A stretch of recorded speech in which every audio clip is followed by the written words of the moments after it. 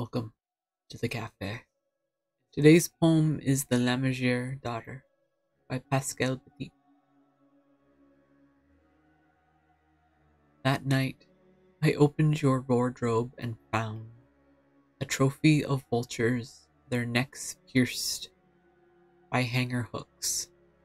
I saw at once that you hunted everything I loved: the griffin, the Himalayan, Lammergeier, who haunted our home with wheeling cries.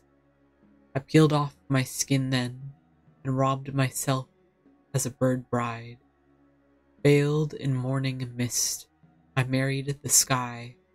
Of course you aimed at my heart, but as the bullet tore through me, I wrapped my talons around your skull, lifted you high and dropped you as a lamb drops newborn from his mother onto the snow-fleeced earth.